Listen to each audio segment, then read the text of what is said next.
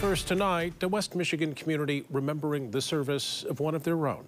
In February, Lieutenant Ethan Quillen of the Paw Paw Fire Department was killed while on duty. Tonight, his life was honored during the Gobles football game.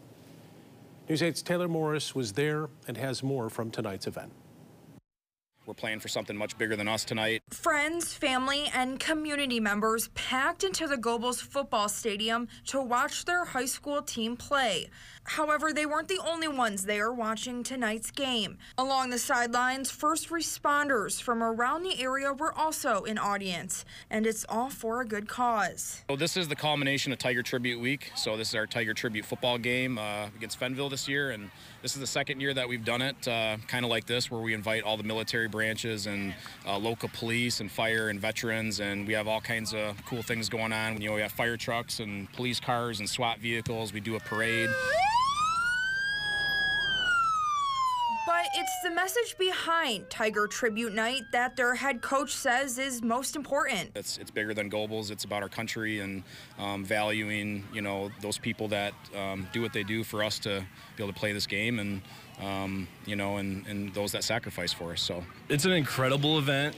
Coach Eichler does a great job with just being able to reach out to all the service branches as well as the first responders, and really just kind of give us the opportunity to show the community a little bit about what we do, how we do it, and just give us the opportunity to kind of shine. Before tonight's game started, during the coin toss, Lieutenant Ethan Quillen was honored. Quillen was a 28-year-old firefighter from Paw Paw. In February, he was killed while on duty during a winter storm after a power line fell on him.